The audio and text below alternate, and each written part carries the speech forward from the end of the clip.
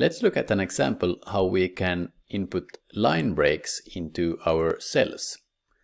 So let's take this text for example.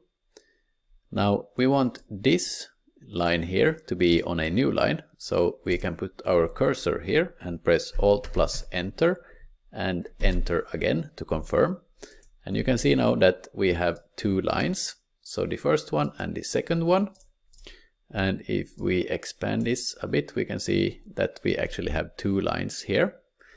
And the same applies for this field. We have line number 1 and line number 2, and we can continue on. If we press Alt plus Enter and write something, you can see that we now have 3 lines here.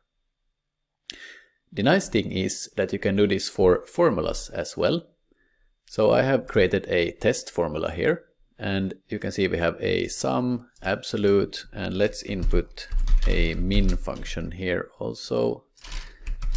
So we have now 3 fields. So if I now put here, before the minus sign here, I put Alt Enter, and before the minus sign here, I press Alt Enter.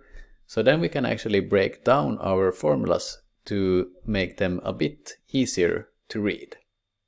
So if I now press Enter here and go back to the formula, and let's make it a bit larger, so you can see that we have sum, ABS, min, and it's easier to read for further editing.